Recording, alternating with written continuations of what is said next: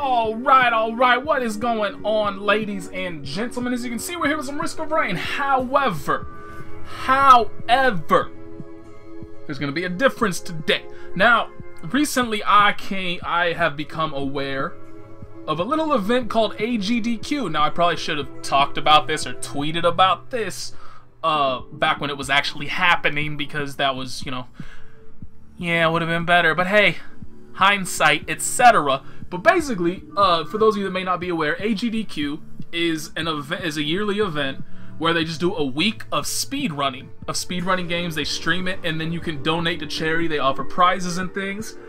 And so, one of the featured games. Now, let me just talk about speedrunning really quickly in case some of you may not be aware. I don't know why you wouldn't be. But anyway, speedrunning is basically trying to beat a game as fast as humanly possible.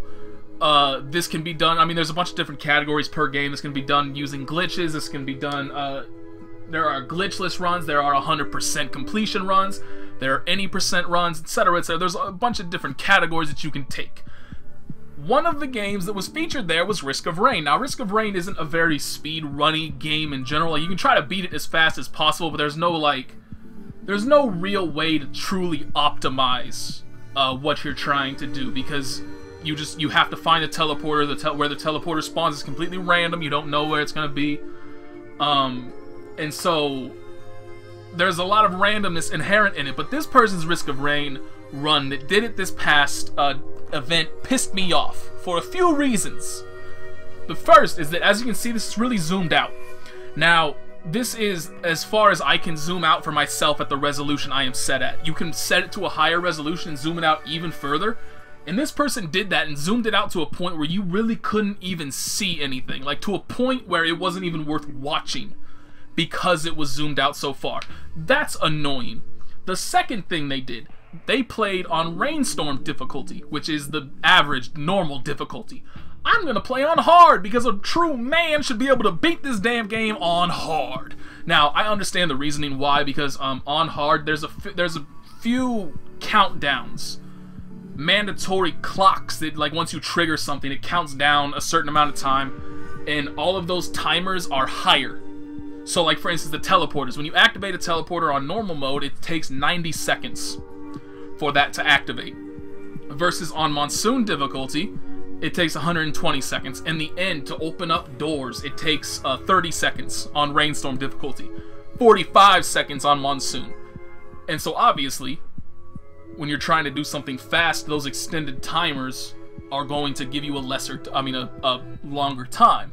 However, I'm looking at it at the point that that is mandatory time, so it's not really, like, affecting the run specifically. And then the third thing they did, they used this artifact right here. No, right here. Command. Items are no longer random. That takes out the joy of it. That takes out the fun of it. That basically makes it so that it is almost impossible to lose, because you get exactly what you want. Almost.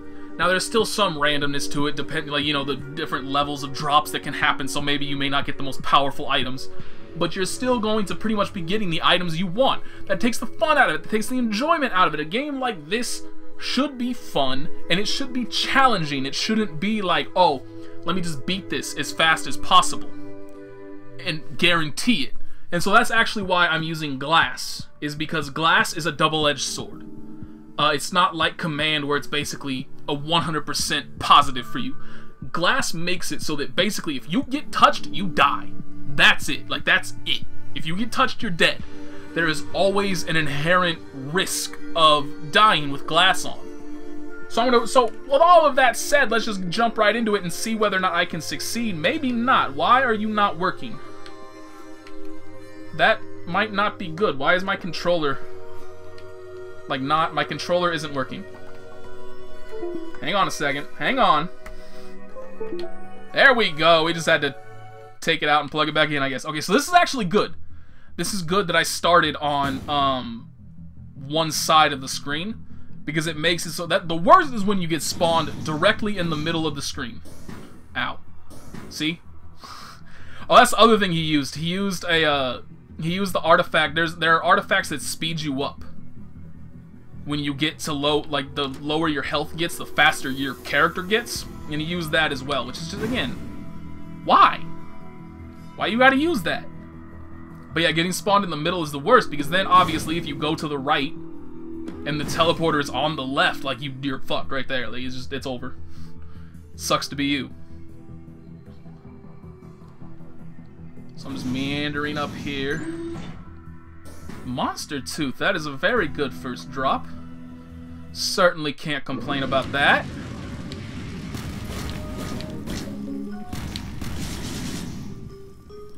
So as you can see, I used his abilities to dodge, but I can also just chill here, and they can't hit me. Oh my god!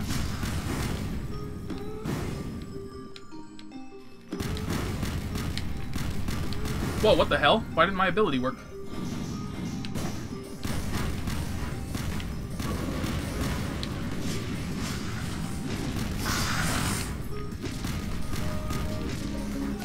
Oh, my bad, I almost fucked up.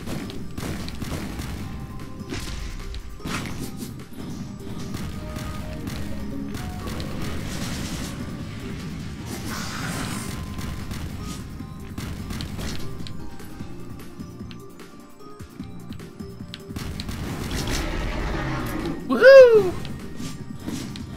Alright, so I got a very good drop there. That is a bot. That's actually one that you can't get normally. It's a boss specific one. Damn it!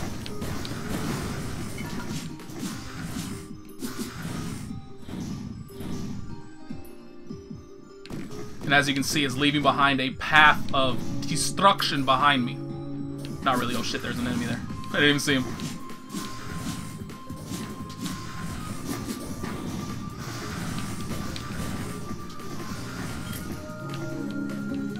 I'm gonna go ahead and grab that, why not?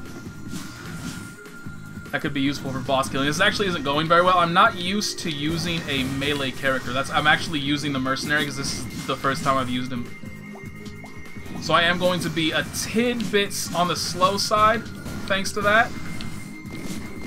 Because like I said, I'm not used to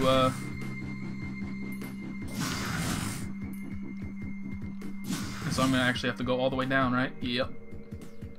Yep. May as well get this drop while I'm here. Never mind. Fuck that. Oh, spike strips are the worst. I'm gonna go ahead and just try and grab this, just because. Why not? Spike strips, for those of you that may not be aware, one of the worst drops in the game. And the reasoning for that is that it actually causes, like, it drops an item behind and it leaves it there every single time you get hit. And so, once you get to the last level, it causes massive slowdown because of all the stuff that's on the screen, plus the amount of spike strips that you're leaving behind. It is just, it is no bueno. And so that is actually the main cause. Like, if you play the game and it crashes, it is incredibly likely that it is because you picked up a spike strip.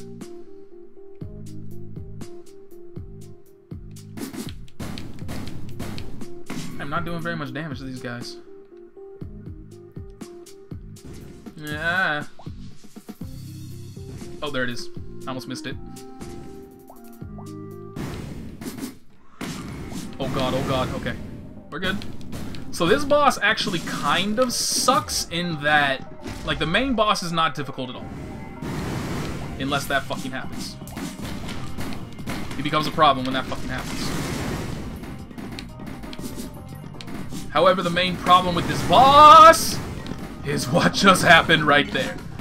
When you kill him, he leaves behind a few enemies that hurt a lot. And so he's really not that dangerous when you are first hitting him.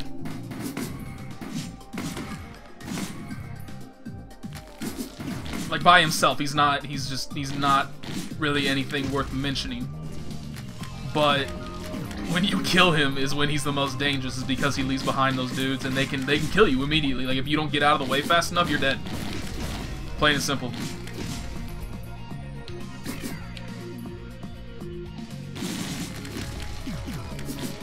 So I need to move. At some point in time, I need to go upward. Because if I don't, there are enemies up there that I will be leaving behind. So I'm actually going to go ahead and do that now. These dudes can just chill.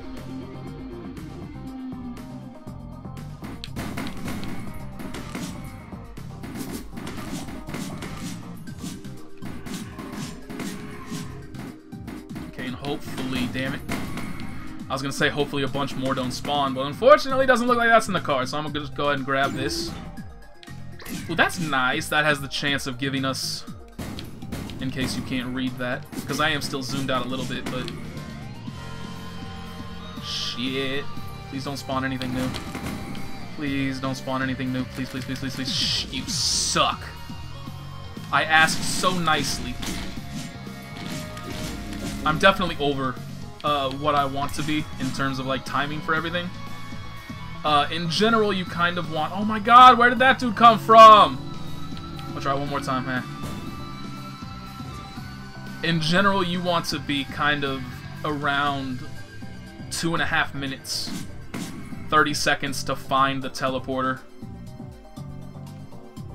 Ooh. 30 seconds to find the teleporter, and then 2 minutes, obviously, kind of mandatory period of the teleporter going off. That's generally what you want, and I am averaging like 3.5 almost. No teleporter over here, okay. And that's where, obviously, the problem comes in. And that's why everything, like, you know, when you are, that's why command is, and I understand the reason why, you know, they use command, because speedruns are all about optimizing how fast you can run it. Like, it's not about, there's no, like, pride involved, there's no, oh, well, I did it this way, but it's like, no, I don't care how you did it, I still did it faster this way, so I do understand, like, I'm not trying to say it's absolute nonsense that they're using those. Command definitely does give a very real advantage, because all of these items that I have right now, like, none of them are particularly awful. That's the one thing that I really like about Risk of Rain in general, is it's not like Binding of Isaac or other games where, like, a lot of the items you can get are just completely useless. Like, they serve no purpose other than to take up space. Almost every item that you get is a good item.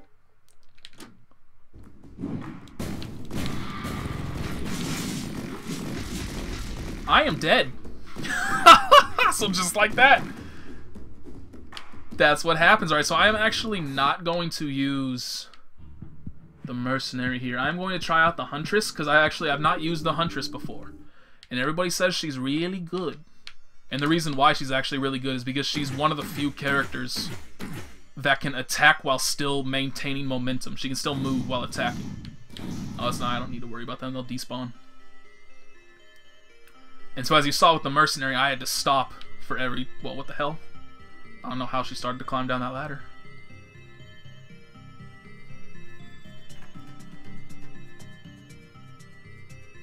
The one downside is she doesn't really have a remarkably quick kind of like... I mean, as you saw, I used that, and it's decent. Obviously, I mean, it gives you some sort of momentum. So it's not all that bad, but... Other characters get faster movement options.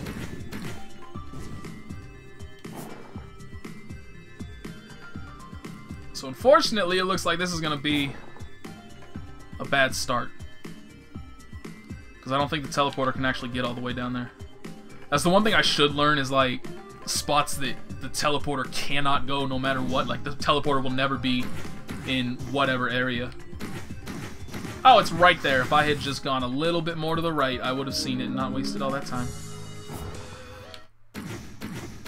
But as you can see, she can also fire in the opposite direction. Oh! Okay, we're gonna retry that. I thought I was gonna fall fast enough, but I didn't. See, this is why I like glass. Like, sure, I am failing miserably. I am making a true embarrassment of myself. And it's fun like that. It requires me to be on the ball, and I like that. It's not just like this casual stroll in the park. It's definitely a real challenge. Oh my god. Why is that not hurting him? That was odd. Okay, so it's not up there. And that's why it sucks to get spawned in the middle of the map. If I had gone left, I would have found it. If I had, but now I did not. I went right and I wasted time. That's not bad. Can't ever really complain about something that allows you to heal faster.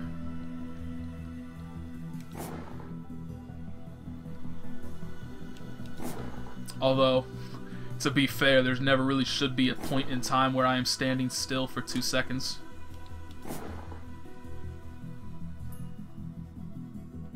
Alright, so I'm going to guess Wandering Vagrant. Yeah! So I'm gonna let all that stuff spawn down there. This boss is actually pretty trivial. Until she fires the incorrect direction.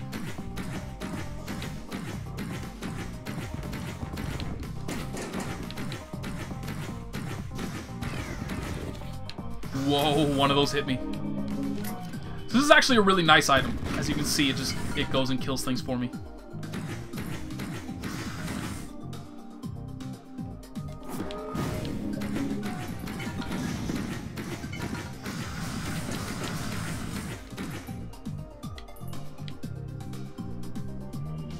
So I want to head upwards after I kill his jellyfish.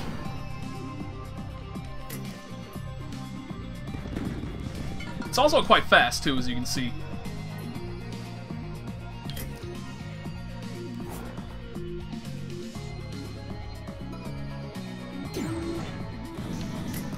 Same thing. Wonder why I didn't do any damage to the jellyfish. It looked like it hit it. Maybe it just, like, ran out of energy right before. Something like that. I don't know about the properties of this character. That's actually, I shouldn't have really used it, because the two characters that I think are used the most in terms of what I see. Now, granted, I haven't seen a whole lot of Risk of Rain footage, but when I do look at things like this, I would say the two most often used are the Huntress and the Bandit. And so that's actually why I kind of really haven't used the Huntress. Oh, damn, that dude is hella far down there.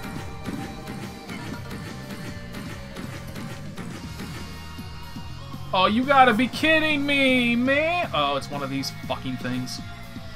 That's the worst. There's nothing you can really do about that. Oh, what am I doing? I didn't even think of it. I would have saved... See, there's speedrunning stuff. Stuff that you just gotta keep in your head. Always maximize your time. Alright, so there's nothing over here. I gotta get all the way to the edge to make sure. Because that has happened to me before. Where I've been trying to explore. And so I think I see everything. But there's just one tiny little bit of the edge that I can't quite see. And that ends up being where the teleporter is. I wonder if that'll go all the... Oh my god, it will. How awesome. Oh, well, that's a great place to spawn the boss. That was remarkably close to where I was. Shit! I can't see on the ground.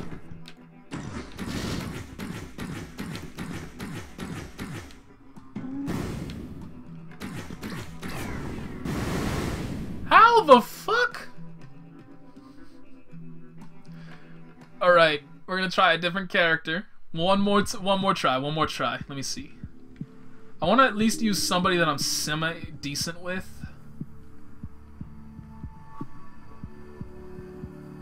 I'll use Acrid.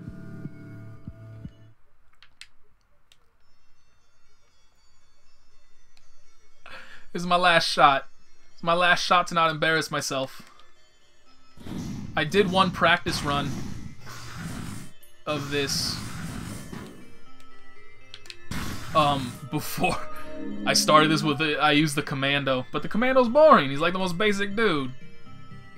I don't want to be no basic bitch. Ooh, teleporter. Shit.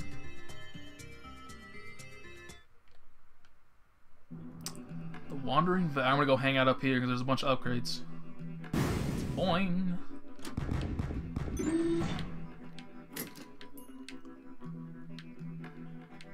Where is this? Oh, shit.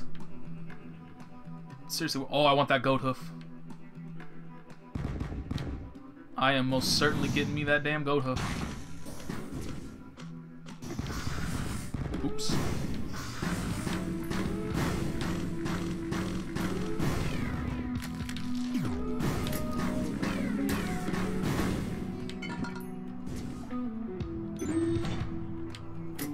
Very nice.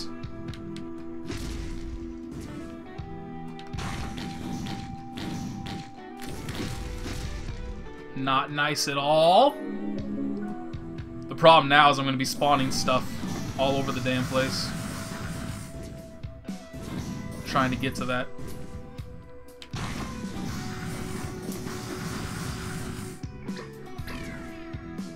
Yes.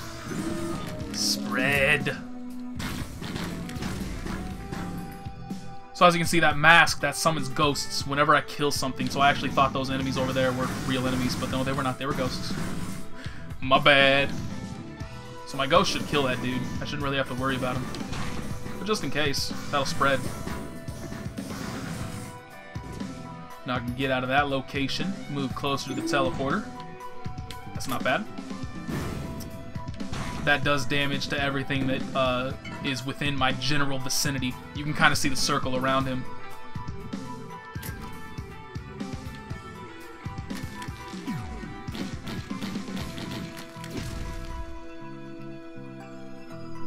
Alright, goddammit. Ah, shit. I have to wait. I was hoping that thing would get close enough.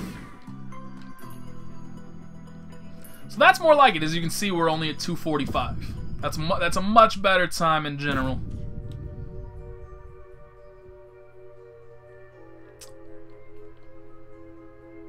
Just keeping an eye out.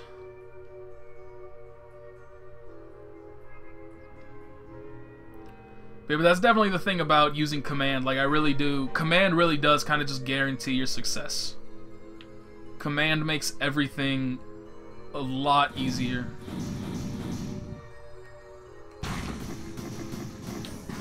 Ooh, there it is. Aww, that's a shame. That shrine right there that's right above me right now, those are called health shrines. I don't know why I'm going over here to that upgrade when I don't have the money for it. Do I have the money for it yet? Nope. Yes. What those do is it takes health. Actually, I may not have even had, because they don't. Later ones utilize percentage. But for right now,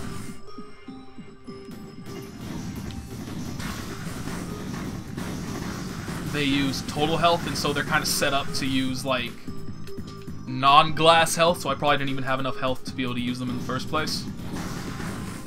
But yeah, they give very strong upgrades.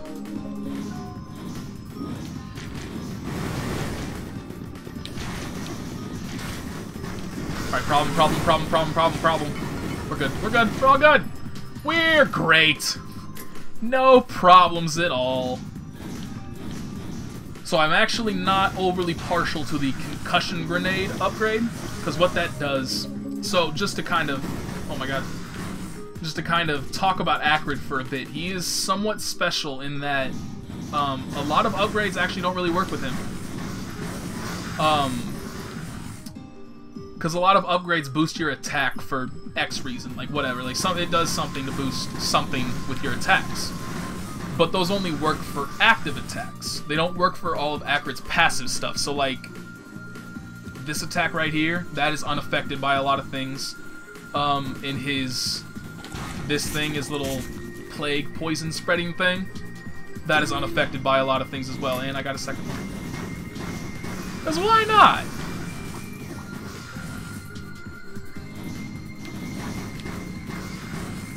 God, I have 7 more enemies. This is just no bueno.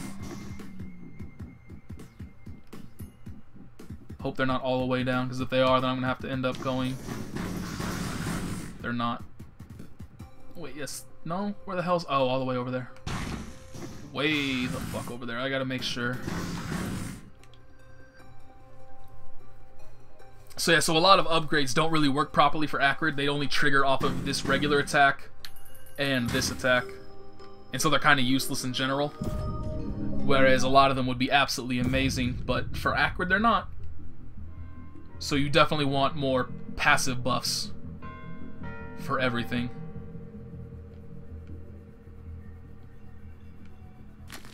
I don't know why the hell I use that one.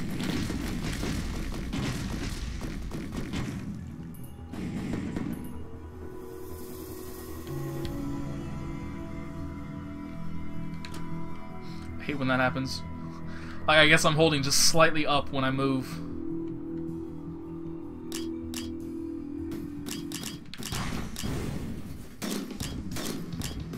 So I'm probably going to spend a lot of time on these rope ladders. Or I'm going to be moving up because I have to get to the boss. One of the two. Yeah, that's actually quite useful. What that does is every single time an enemy dies, there's a chance that it could explode on death, which will do damage. Or there's a chance that I could just die because I'm going to be talking and not paying attention and shit.